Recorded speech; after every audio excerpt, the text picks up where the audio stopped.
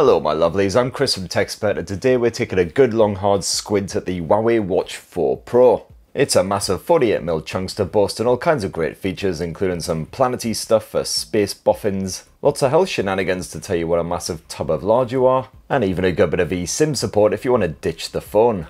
The Huawei Watch 4 Pro will cost you 500 quid here in Blighty, or 550 depending on whether you want the leather or titanium band. I've had it slapped on my arm for a week now, so here's my Huawei Watch 4 Pro review, and for more on the latest and greatest tech, please do poke subscribe and ding that notifications bell. Cheers! So let's start with the design, and while the regular Huawei Watch 4 is a 46mm effort, the Huawei Watch 4 Pro is 48mm. Now it's pretty ruddy massive even for a modern smartwatch, and certainly on my spindly wee kindergarten wrists it looks kind of massive. Quite chunky as well, as you can see there, so you know, if you're man-sized then it'll probably be fine. If you're more fun-sized like myself, you might want to go for the regular Huawei Watch 4 instead. This Pro model also has a proper heft to it at 65 grams, although that's not quite to the level of the Huawei Watch Ultimate, which was like having a double-decker bus strapped to your arm. Now, £500 for a smartwatch obviously ain't particularly cheap, but it is constructed from premium materials. So for instance, you get a sapphire screen. Hopefully you can tell there it's got a slightly subtle curve to it. I mean, we are talking super subtle here. It's much more obvious when you actually run your thumb over it. And as you can see, those bezels don't actually stick up above the surface of the screen in order to protect it, but no worries. I've slammed this screen off of several incredibly tough surfaces over the past week, and so far not a single nick or scratch anywhere on that display. And the casing of the watch is constructed from titanium alloy as used on rocket ships, whoop, so the entire watch is still looking box fresh, despite how much I flap about and crack this thing off of walls and various bits of studio equipment. And this watch is also IP68 water and dust resistant. It can be submerged to depths of 30 meters and survive around 5 atmospheres of pressure. And with the Huawei Watch 4 Pro, you've got a choice of leather or titanium bands. This is of course the titanium. As you can see, you can easily snap this off if you want to replace it with a different one. And if you do opt for the metal band, thankfully it is easy to resize, no piddling about with tiny tools, thank Christ. Each link has a wee switch so you can remove as many as you like to get it to fit your own wrist, no matter how spindly. Now to actually set up the Huawei Watch 4 Pro, you'll have to download the Huawei Health app. This is available for both iOS and Android devices, but if you are rocking an Android, you will need to download it direct from Huawei. It's not available in the Play Store. Thankfully, setup was fast and simple, the two paired up in a matter of seconds. And the Huawei Health app is pretty bloody good actually. You've got a lot of control over your watch, so you can download and update the watch faces, transfer music, even download new apps via Huawei's app gallery. Less said about Huawei Wallet the better, but I will bang on about that later. You can also play around with most of the settings on the smartwatch direct through this app. And you want to make sure you check in here occasionally to see if there's a firmware update, because I've had 2 just in the past week. Now the screen on the Huawei Watch 4 Pro is a 1.5-inch AMOLED display, completely round as you can see there. And even though it's quite big, it's a supremely sharp display, 466 by 466 pixel resolution, so even tiny text and icons and images are crispy as out. Because this is an AMOLED screen, you've got really nice poppy, bright, vibrant colors. Contrast is super sharp, which really helps with outdoor visibility, as does the peak brightness, which is powerful enough to sear your retinas. Got great viewing angles on here as well. Overall, it is a top smartwatch panel as you'd expect at this price point. And it's an LTPO display as well, which means that refresh rate can scale all the way down when the watch really isn't in use, for instance when it's just showing the always on display, and that'll really help to preserve the battery life. Now as always, you've got a variety of watch faces here, including Huawei's new Planet Quest efforts. This greets you with a different planet every day, in this case we're on Twisted Wee World. Kind of cool, shows you exactly which bits of the earth are still in dark and which ones are basking in sunlight. Give it a bit of a twirl, exciting stuff. I'd imagine it probably gets quite repetitive though, once 8 days have gone by. You've got a good variety of watch faces pre-installed on here, and I really like how Huawei has added a power level indicator up top as well, so you've got a rough approximate idea of how much battery life they will drain. And quite a few of these are animated, including this here Fishy Dream effort, which really helps to bring the Huawei Watch 4 Pro to life. Got plenty of analog and digital ones to choose from, including quite a few that are absolutely packed, very dense with information, and if you tap the little cog on the watch face selector, you can change up exactly what information is displayed. So if you're not particularly bothered about waning gibbuses, you can get a bit of heart rate action on the go, check out your calorie burn, all kinds of random stuff. Likewise, if you're not really particularly interested in how much battery life you have remaining, you can change that to a stopwatch or a timer function. Check out the weather, you got a shortcut to the Huawei Wallet. There's also an option to create your own video watch face, but this is a wee bit glitchy, to say the least, at the time I shot this video.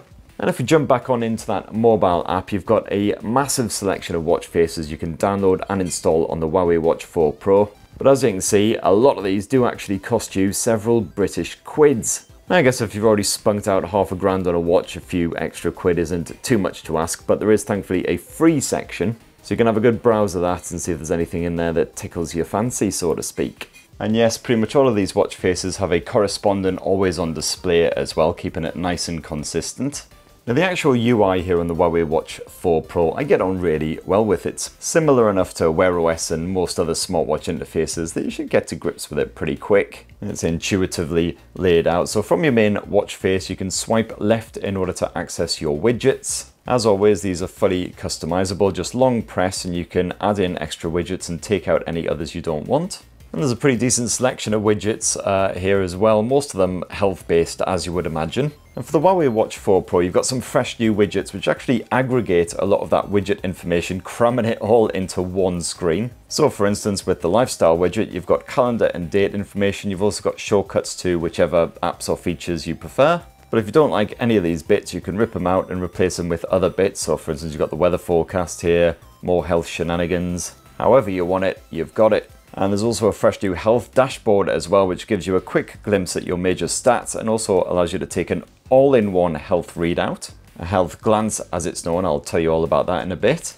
And you can also kick stress right in the cock with some nifty breathing exercises. And once again, all completely customizable.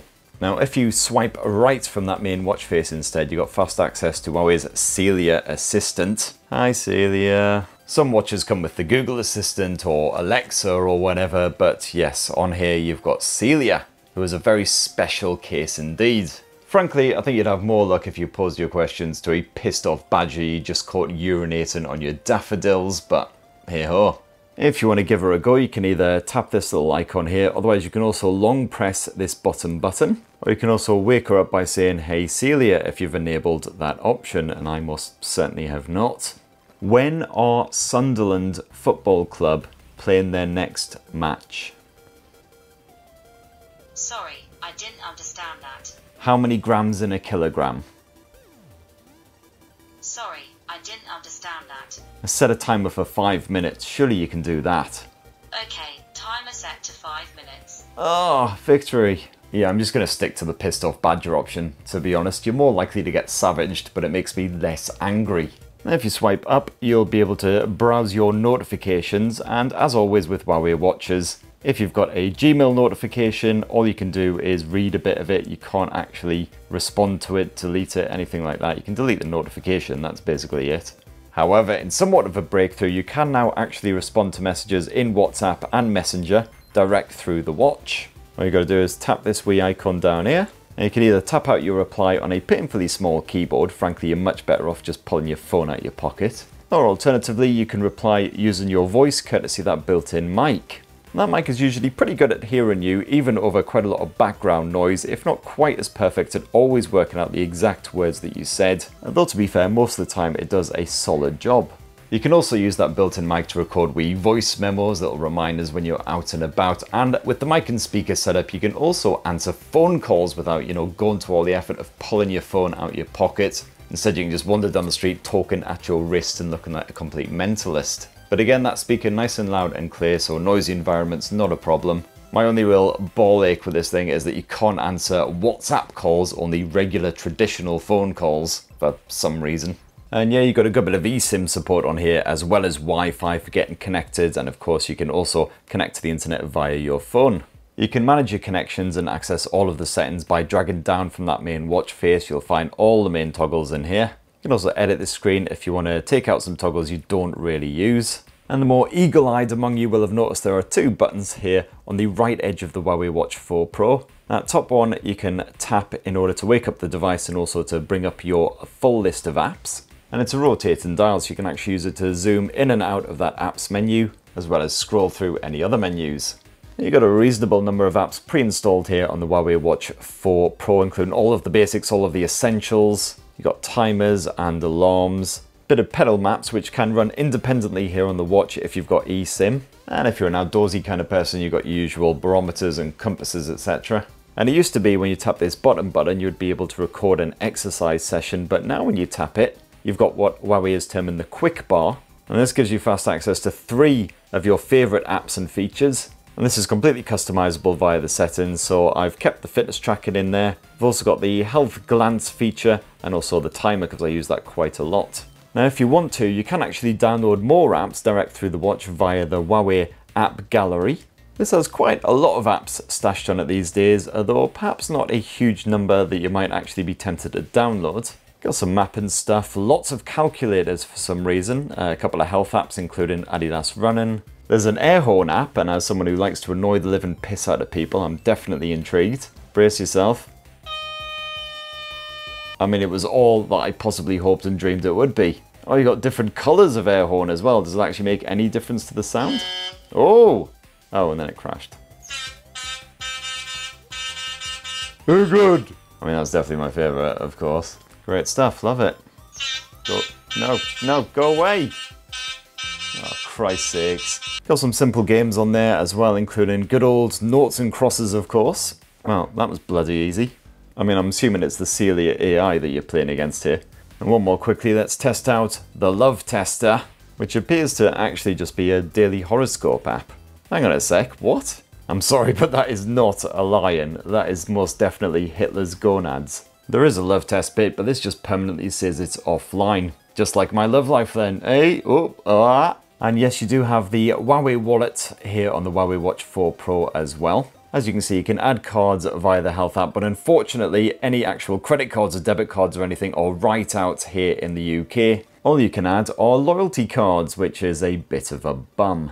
Now, of course, a large part of the appeal of smartwatches is the fitness features, and as always, you can track your exercise sessions here on the Huawei Watch 4 Pro, with support for a huge number of efforts covering pretty much anything you could possibly think of. It's pretty much comprehensive, everything from golfing to swimming, martial arts, body combat, lots of dad shenanigans, even stuff like hula hooping, frisbeeing and darts, the sort of periphery. Is it really a sport? Is it a sport if you sit on a horse for an hour? I do enjoy a good bit of weekend shuttlecocking though. So yeah, whatever you're into basically, chances are it's going to be covered. And when you start a session, you get full voice feedback. Workout started. Including regular updates every time you hit like 10 minutes or a certain heart rate. If you actually get the chance, you can check out all of your stats as you're exercising right here on the screen. Here you got fast access to your media controls mid-workout as well, and at any point you can pause the workout by tapping the top button. Workout paused. And then finish it off. Dive back into that Huawei Health mobile app and you can see exactly how much exertion you went through during the exercise, heart rate recovery, how many calories burned, etc. And I briefly showed you earlier the Health at a Glance feature. This is really good if you just want a fast readout of all of your main stats. So just tap measure, and this takes a good couple of minutes. Walks you through all the different bits. So it starts off with a good bit of ECG action. Then you've got your heart rate, SpO2 levels and stress levels. Then it's a new feature, the respiratory health test. For this one you basically just need to cough on your watch a couple of times.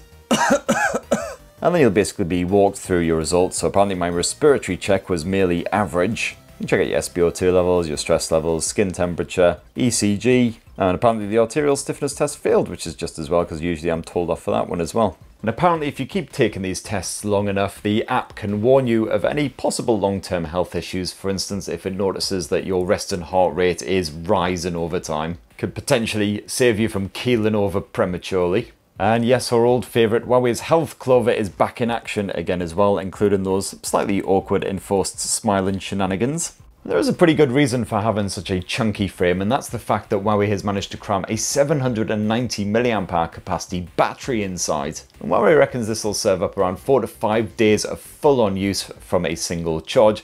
I found I've been getting closer to 3.5 to 4 days to be honest, but then I have been using it quite extensively. So I've made use of the power draining watch faces, I've had the always on display permanently turned on, all of the health features turned on, Been wearing it at night for the sleep tracking as well. Well, sleep tracking, I forgot to mention the sleep tracking. Yeah, this thing can actually rate your sleep out of 5 stars. I actually somehow managed to get a 4-star sleep last night, apparently. Usual breakdown of how much deep sleep, light sleep, etc. I find all this stuff pretty much pointless, but if you enjoy that sort of thing, it's right here. If that battery is almost draining and for whatever reason you can't recharge the watch, well, you've got an ultra long battery life mode, which is actually more useful than usual. You can do more than just tell the time with it. You can still track your exercise sessions, get all your stats updated, use that Celia assistant, woohoo.